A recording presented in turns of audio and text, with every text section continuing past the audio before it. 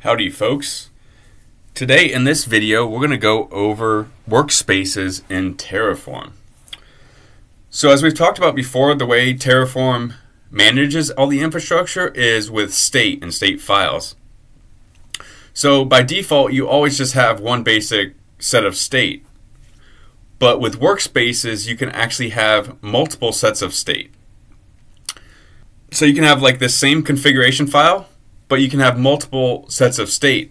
Meaning you can just take the same file and have one server set up for it, which is stored in one set of state files, and you can also have another server setup or infrastructure setup with a different set of state files. So a good example might be, you might have a dev environment and a prod environment. Those resources might be almost very similar and identical, where you can just use the same configuration file, but you want to use different state. Or essentially, if you have a dev environment, you don't want to modify the dev environment for prod, and you don't want to modify the prod environment for dev. And it allows you workspaces allow you to have your main configuration, and then maybe you make big changes, and you want to test those changes, but you don't want to affect your production environment. So like say take this as an example. So let's say this was our production environment, and we already had our infrastructure and our instance and resources created, but maybe we make some changes and we don't want to modify production yet, but we want to modify just test this out on like a staging environment. So we can create a new workspace for this and to test out our changes. And workspaces are a little bit confusing, and I was very confused when I first started it. So I'm going to get into some examples, and hopefully what I was confused on, you won't be confused on. So the example I'm going to kind of give is we're going to create a dev environment and a prod environment. But we're going to use this same exact config file for that, and we're going to pass in just different variables. The Terraform docs talk about workspaces as like Git branches, which is definitely correct. I was a little confused at that because it's not completely tied to like a version control, so I was a little bit confused. So hopefully this using a dev and a prod example here will make the workspaces set in a little bit better for you and how you actually use them. So let's get started. So by default, we've actually always been working with workspaces. Terraform actually, when you start and create a new project, you have a default workspace, which everything is stored in there. So what you can actually do with workspaces is you have certain commands on the CLI. So you can do Terraform Workspace list. And Terraform Workspace list will show you all of the workspaces that you currently have in this configuration. So we're in our setups main here. So right now we just have a default. So always, before you even get started on anything, you always have this default, and that's just what you're always working on. But you can have more workspaces that store your state. So what I'm going to do is I'm going to create two workspaces. I'm going to have a dev workspace and a prod workspace. So we'll have our dev instances inside of AWS are going to be completely separate from our production instances in AWS. And this, what the workspace too is, it just allows you to have that same configuration for multiple places. So you could use modules inside of workspaces if you want. It's up to you on the way you need to architect your specific needs. But let's create our dev and our prod workspaces, and the way we can do that is Terraform Workspace. So everything is just Terraform Workspace and then the command. So we can do new. Let's do prod. And it says switch to workspace. So now you've switched to prod. So if we do list, now we have two workspaces, prod and default. And prod is selected by default. You can see the asterisk there. But let's create our dev as well. All right, so now we have a prod and dev done, and we're sitting underneath the dev. And for the most part, if you're going to use Workspaces, you're going to want to make this your configuration dynamic. So right now we've hard-coded our AMI and our instance type and our name and our region. Well, you're probably going to you might not want to have that, hard-coded depending on what you want to do. So what we're going to do is we're going to pass in some things to our main configuration. So then, we can set different variables for depending on if we're in dev or if we're in prod. So for one, let's do region. Let's grab our region from a variable, and we'll need to define these in our variables file. Let's do region, and then let's do. I'm gonna comment that out because I can use the AMI a little bit later. We can do AMI. Let's do var.ami. So we'll pass that in. And then we'll also, let's pass in the instance type.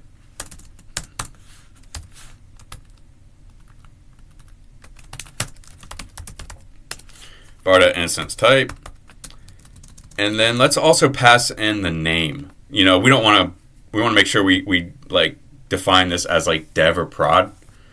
And what we can do is let's define a local to do this. But what we can do is, let's just put instance name. And if you were doing a real world scenario, this is very basic. We're just doing an instance. You're going to have a full configuration file of all of this, your web server. You might have a security group, subnet, VPC, and all this. I'm just doing a very, very basic example on all this, so keep that in mind. But instance name. But what when you're working with Workspaces, you have access to that workspace name. So most of the time when you do work with Workspaces, to make sure that all of your infrastructure is uniquely identified and you don't run into duplicates, you can specify, you can grab the Terraform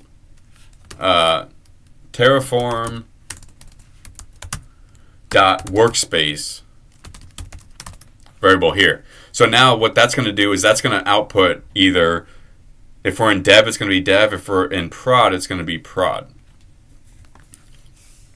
So let's do that, and then let's just do instance. So now we have the locals there, and then let's replace this name with local.instance name. So now our instances are going to be named, dev-instance or prod-instance, depending on what workspace we're working in. And then our region will be whatever we pass in. All right, so let's define these variables. So let's create our variables TF file. And let's see. And if you actually look here, we haven't ran anything, but since we've created a new Workspaces, you see as Terraform state.d file, whereas before our state files would just be JSON files inside our main directory here. But since we're doing Workspaces, it creates a new folder structure to store our actual our state there. So you can kind of see how it's separating it out already. All right, so let's do, what do we want to do next? Let's define our variables. All right, I'm going to define these. As I define these, I will skip ahead the video, since you guys should know how to define the variables and you don't need to waste time watching me do that.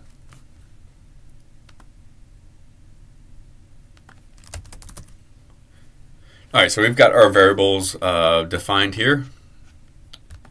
So now what we want to do is we need to be able to pass in our variables when we create these, when we run Terraform reply.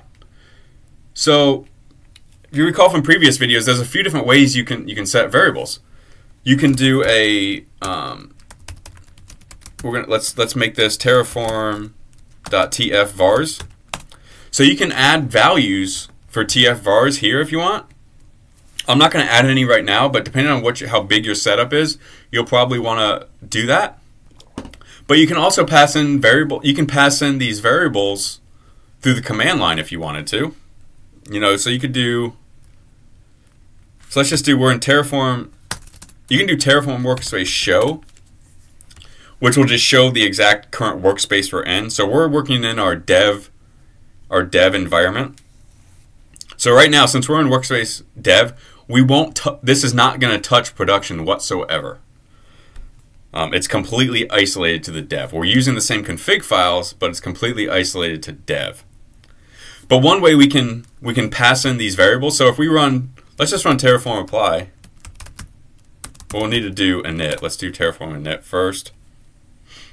All right, Terraform init. So now if we run Terraform apply, it's going to ask us for some variables. So we have all that. Like we can enter them in through the CLI, but we don't want to do that. That's not good practice. But so one way we could do is, we could do var, and we could specify them on the command line if we wanted to. That's perfectly valid. But what I'd like to do is I would like to create a new variable file for our prod environment and our dev environment. So we can have two different files for that, and then when we run our apply, we just specify which configuration file we want. So then our entire configuration is just defined in a variables file. So let's create a, let's call it dev.tfvars, and let's do a prod.tfvars. All right, so let's add some data to these. So let's say in dev we want to work in US West 2 for the region, but our production we want to work in like US East 1. So we can completely control that now from our variables. So let's define our region, AMI, and instance type inside of each of our var files. So for dev, let's do, and we've gone over this on how to specify a TFVars file in all this. So I'm not going to go into that, but if you're not sure on how this actually works, there's a previous video that you can watch for how input variables work. So if you need to, go watch that and then come back. But region, we'll do, US West 2 for dev. And then AMI, we're going to do, I think I commented out here. We'll just grab this AMI here. And then we need instance type. Let's just do T2 dot, medium. Maybe that's all we need for product or for development. So we have that. So this is our dev configuration. So when we actually do Terraform apply, we can specify these variables for this configuration. But let's specify our production and variables as well. So let me go to prod. Let me just copy and paste this. But instead of US West 2, let's do US East 1. And then I need an AMI from US East 1. Let me find one.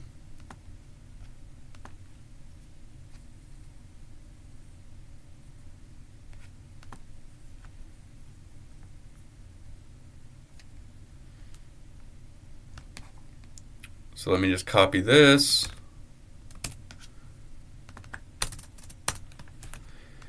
And then maybe for production, we want to have T2 large. We want to have a bigger instance. So you see how we're specifying. We're going to use this same configuration file, but we're going to specify what we want by using different workspaces and different variable files. All right, so we've got our prod and our dev variables defined. So let's create one of these. So right now we're in dev. So let's create our dev environment. So our dev environment is going to go to US West 2 because we've defined that. So we can do Terraform apply, and we're going to specify a var file, and we're going to do dev.tfvars. And like this Terraform.tfvars, that will get automatically loaded, but the dev.tfvars and the prod.tfvars will not get automatically loaded. So we can specify that here, that when we're in dev, let's load the variables from here. So if we run that, see if we have any syntax errors or anything like that. So that's good. So everything looks good there. So let's just do yes. All right, so that's created. So if we go to our interface, we should see our dev instance here, hopefully. All right, so we do. So this is our dev-instance, and that's because we specified the name here as the Terraform.Workspace, which is dev, since that's where we're in. So perfect. So now we have our dev-instance, and then let's go to US East 1, and you can look, and we shouldn't have any instances here, and we don't. But let's create our prod instance now. And let's switch to our workspace by doing Terraform Workspace select prod. So now we're in our prod, so let's just verify